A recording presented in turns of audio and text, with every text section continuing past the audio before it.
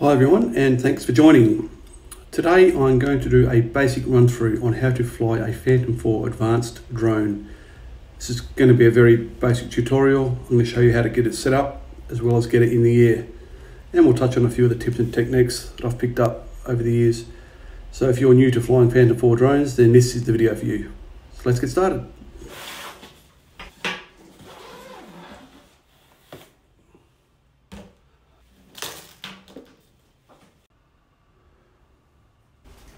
Okay, so the contents of the drone when you buy it consists of the quadcopter, naturally, the remote control, the USB cord also, battery charger and a charger for the remote control as well. It's all rolled into one. Two cords here for the battery and the remote there. And of course the propellers. Okay. Let's go and find a park and get this thing in the air.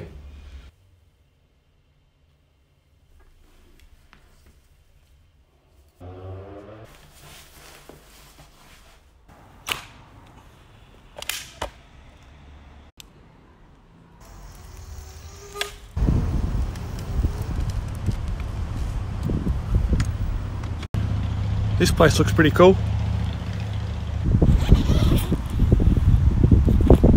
Before we get started, just to let you know, you will need to download the app on your smartphone from the App Store. DJI Go 4. At the time of this recording, version 4.3.32 is the latest up-to-date version. Okay, so the first step you want to do is to unlock this gimbal lock here. It comes with the drone when you buy it. Just like that, clip it like that, take that off. You don't actually have to use this, but I always use it when transporting the drone around to protect the all-important gimbal. The next step is to attach the propellers to the quadcopter. 4 propellers. Now they're colour-coded. 2 of them are grey, and you can tell by there's a little grey ring there. See that grey ring just around the top of the white part there. And then on the other one is a black ring. You can see that just there. See the black ring. And the way that you correspond that with the quadcopter is that next to the motors there's a little sticker. That motor there, right there, see how that's black, that sticker? So that means a black propeller goes there. And on the other ones there's a grey sticker right there. So that's how you correspond the propellers. So on this quadcopter we've got grey here, black here, black here. They alternate so the quadcopter counterbalances when it's in the air. Now the grey ones, you push down, you push the little, you put the propeller on top of the motor, you sort of feel it sort of clip in, then you push down and then you turn it clockwise and it locks in. You can sort of fiddle with it like that, you can see that it's locked in. And with the black ones, you do the same thing except push in, push down, and then you put anti-clockwise to lock them in. You can see that lock in like that. Now the battery goes in at the back. See there's a tab here, a tab here. Get your fingers and your thumb, or finger and thumb, these two, whichever you like. You push in, pull, and you pull it out like that. And likewise to put it back in, you push the 2 tabs down, and then you push it into the back of the quadcopter like that, and you push it in until it clips. Now the DJI drones have a kind of a unique way of turning their batteries on. Rather than just pushing in the button, there's a bit more to it than that. So what you need to do is go to the button here, you push it in and hold, you wait until the green lights illuminate, then you release, and you push back in and hold down for a few seconds, and you'll hear the quadcopter boot up. And it's just the reverse to turn it off. You push in the button, hold down for a second or two, then you release, and you push back down and hold it, and then the quadcopter shuts down. Okay, the remote controller, you've got your spot here for your iPad or your iPhone or Android, whichever you use. This thing can go up like that, you can adjust it accordingly, and you get your device using an iPhone, put it in here like that, and you can close that down so it keeps it in nice and firm. Nice and firm like that. And you got your USB cord here, and you plug that into your back of your device there, like that. And this also charges the phone when the remote control's on, which is handy. Alright, so to turn it on, similar to the battery on the quadcopter, you push this button down, then release, push down and hold. You wait for these 4 lights here to illuminate. It indicates that the remote control is on. When you first get your drone, instinctively you are going to put your thumbs on top of the controllers. However, I prefer the pinch technique. I find I get better control over the drone and smoother camera movements.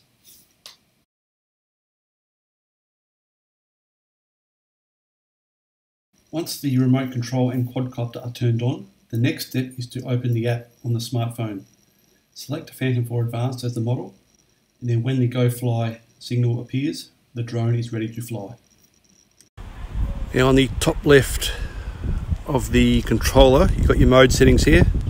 See how it says P, S and A, positioning, sport and attitude, that means. When you take off, you always want the mode to be in P mode. That's positioning, means the drone will just hover above the ground and will remain there until you move it with the controllers. Once you push Go Fly, this screen here will appear. The next step is to take the quadcopter off by pushing the arrow top left. A slide bar will appear on the screen to which you slide from left to right. The quadcopter will then take off and hover at 4 feet above the ground and will remain there until you move it with the controls.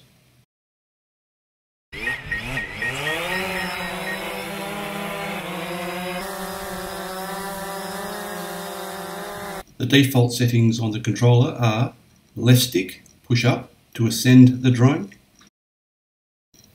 left stick, pull down to descend the drone. Pulling left will rotate the drone to the left. Pushing to the right will rotate the drone to the right. On the right stick, pushing the stick to the right will move the entire quadcopter to the right. And pushing the stick to the left moves the quadcopter to the left. You push up to advance the drone forward,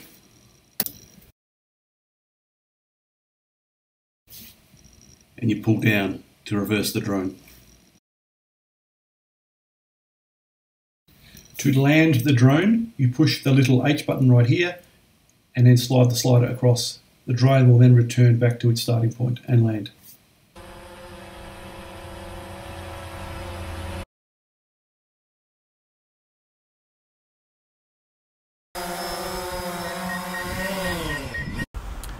Now, just a word of warning, the drone will return to its default altitude before returning home to its home point.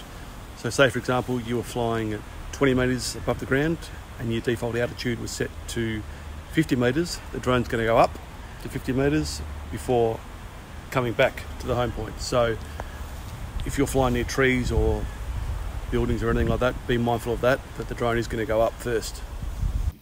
The default altitude can be changed. First, click the 3 dots, very top right of screen. Then on this screen, click the drone icon, very top, scroll down a bit and you can adjust the return to home altitude there. 50 metres is about my sweet spot. Each to their own, you can choose to go higher or lower if you like. One of the mistakes that many rookie drone pilots make is that when they first get their drone, they go up as high as they possibly can and then they make these jerky camera movements from left to right, such as this one here. That's considered poor practice of drone photography. What people are really going to appreciate is those nice, smooth, low orbit camera shots with a nice steady camera, such as this shot right here, where people can really focus in on the subject that you're trying to film.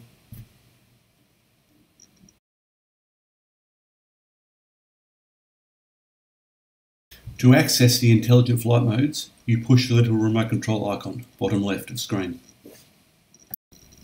The drone comes with some intelligent flight modes, which is another whole video in itself, but today I'm just going to focus on 2 of them, the draw mode and the tripod mode. When you push draw mode, this screen here will appear. The little green arrow at the bottom You push that and then draw a path on the screen and then push go. This will then fly the drone on that path. You don't necessarily have to draw a straight line. You can draw a square, a circle, or even a figure eight if you wanted to. The drone will then return back to its starting point once that path is completed. With tripod mode, all this does is slow all the movements on the drone down, including the gimbal. So this is absolutely perfect for when you want to get a nice, smooth, slow, steady shot, or when you want to do a nice low orbit shot around a corner or around an object or something. It's going to allow you to get those nice, smooth, cinematic movements. Just absolutely perfect. This is one of my favourite modes to film in too.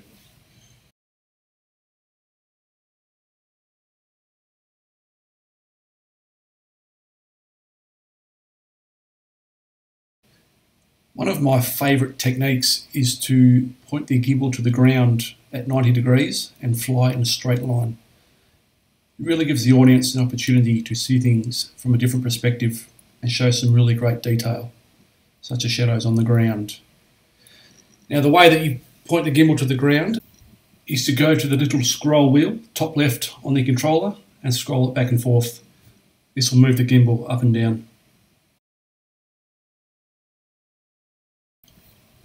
Ideally, what you want to do is have the drone facing away from direct sunlight to avoid glare. In this shot here, for example, it was taken in early evening, and I've got the drone facing east, and I've got the setting sun to the west right behind me, which really lights up the area that I'm trying to film in a really nice way that I like. Again, I'm keeping the drone in low orbit, under 100 feet, to really give the audience an opportunity to focus in on the subject that I'm trying to film. Although there are many different types of camera angles and techniques, my other favourite one is this one here, where you fly at low altitude, really fast over a body of water and point the gimbal at 45 degrees. And then you take off and then give the audience a nice big revealing shot. This is the sort of technique you would use for an opening scene.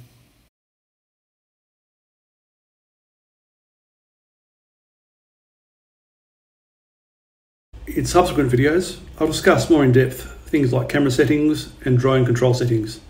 If you found this video informative, please give me a like and a subscribe, and feel free to leave a comment down below. Thanks for watching, bye for now, happy flying.